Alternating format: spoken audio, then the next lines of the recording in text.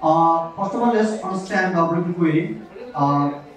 In database, in order to paste some information from in WordPress, in order to paste some information from database, we use WP query class.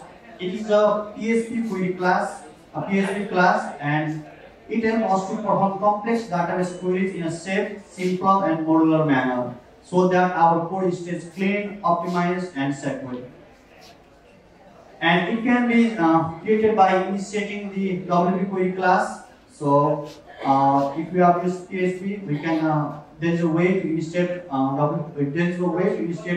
class by in order to create the object. In the same way, we can use this class by initiating the WP query class, and it has several properties and methods so that it helps us create flexible and large amount of ways to optimize and perform our database queries.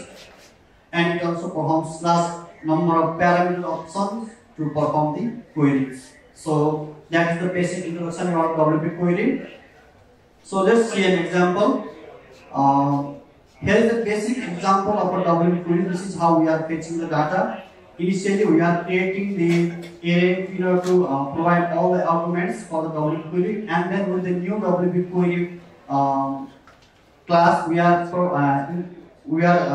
passing the argument there as an out variable. So this is how we are generating creating our WP query class.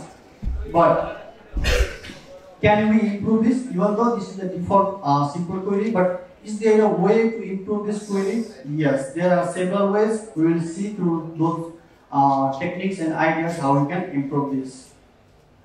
Okay, when we use the WP query class, by default all of things are loaded, but we have to only paste the thing that we only need. We don't need to paste the things that are not required in our task. So how we can run the query that we only need? So that is the confusion. So dog is also confused here. Okay. By default, WP query makes 5 queries, and it calculates pagination queries, and it also pastes post meta and taxonomy terms data, and it calculates results. So there are a couple of queries it does by default, but we may not need all those things at the same time. So we have to specify the thing that we really need and exclude the thing that we don't need. We can improve it by passing some parameters and techniques. We will discuss about them one by one. Okay. When we don't really need the pagination, what we need to do is we need to pass no found rows as true.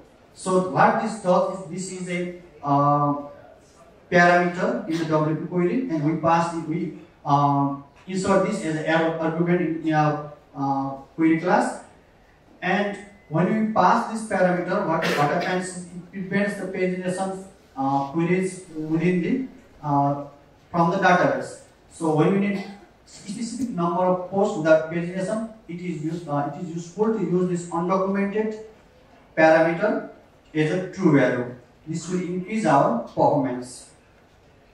And next thing is, when we really don't need the post meta information, then we can set this update post meta cache parameter to false.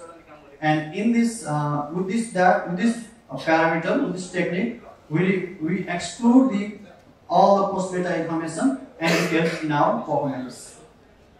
And next thing is similar to the post meta. It is different. It is post term now. So when we pass this update post term cache to be false, it will exclude all the information from the post term. Post term means if you have, I think it is, if you have used the WordPress, it is a taxonomy. So here we are referencing the taxonomy with the post term. So if we need to exclude all the information from the taxonomies, then we can pass this parameter in our argument, and it will help in our performance. But update post term cache and update post meta cache are not required if there is mem cache enabled in your environment by default. So you need to pass this information if there is no mem cache enabled in your server. Okay, next thing is, this is really important thing. Even in a small environment, even in an intermediate or small environment, if you test the benchmark with this parameter, you will notice big difference. So this is a field parameter, and in this parameter we define what data we need. If we provide the field as all, it will retrieve all the information from the backend. But if we pass this field as IDs, it will only fetch the IDs of the WordPress post. That means less information is fetched from the database, and when we pass less information, that means our query will be fast. But if we pass field as all lot of information, all lot of objects will be fetched from the database, then it will be heavy. Remember, these things are if you test the benchmark of these things are highly noticeable in the large database system. In a small database system, you may not notice the big difference. Okay, you can see the car crash there because some things were done wrong. So in the same way, if you pass post per page is -1, it will fetch all the posts from your database. That means it will crash your site. Imagine there are millions of posts in your WordPress system, and you pass this value as -1, and it will crash your site in a busy environment, even in a normal environment as well. So another thing is, we have to avoid post not in. The reason for post not in, to avoid the post not in, because it does additional database queries as well. It is, even though it is helpful in a small environment, but in a big environment it can lead to poor performance and even crash the site. If you want to read the detailed information about this, there is the link. I can provide this link later if you are interested to read this in detail. And what's the alternative for techniques for post not in? By the way, post not in is used if you need to exclude any of the posts in our query. And what's the alternative technique? First of all, let's see the default way or basic way. This is how we generally pass the post not in parameter argument in our query. We pass the array. That array are the IDs of the post. This is the default way. But what's the alternative technique? Let's see the alternative technique. So let's see the code from first line. In the beginning, there is a variable called post ID to exclude, which is an array. And then these 2, 5, 12, 14, 20 are the post IDs. And let's create a WordPress query, a WP query, and I have assigned the variable is optimized post list. In this array, I have passed the post type as job listing, and post per page is the I have passed is 50 plus count of the post IDs array, post IDs to exclude variable. So its total is 55. So post per page is 55.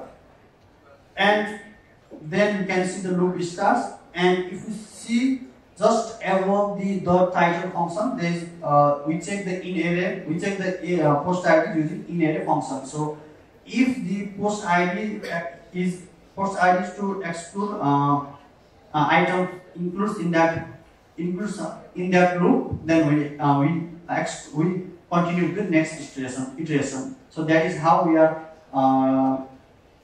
doing things in server instead of doing things and checking things from the database.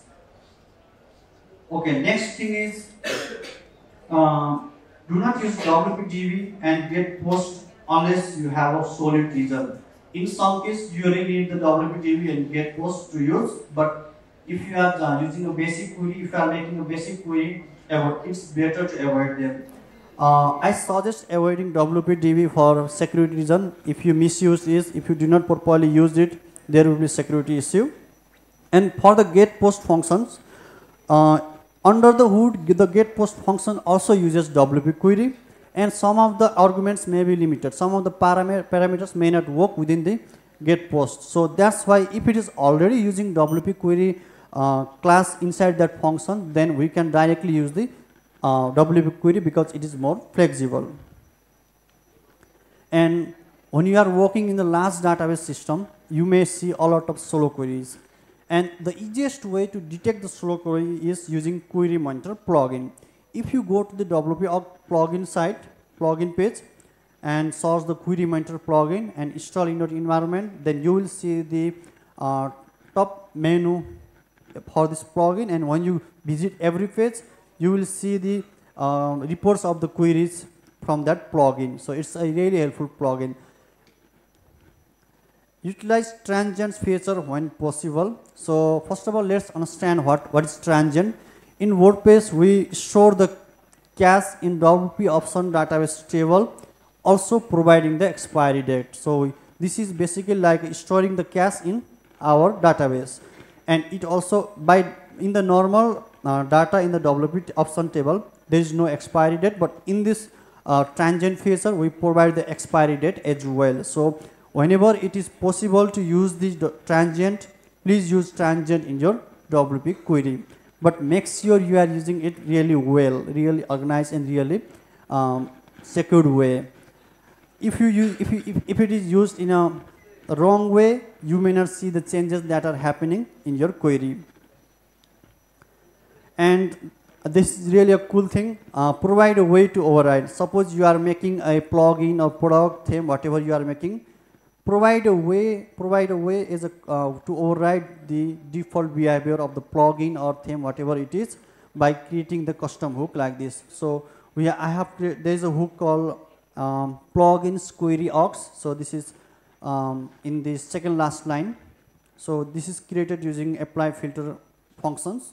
So this is how we can override or change the arguments value.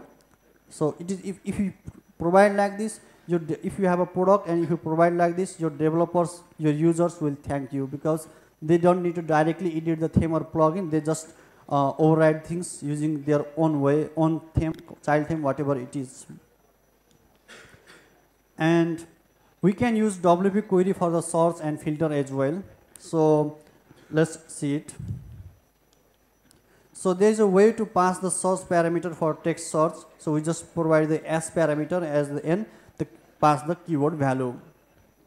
This is the basic way. But in a WordPress, there is a big issue. The issue is default in search engine for the WordPress searches only the title and the post content. So this is the default behavior of the WordPress search engine.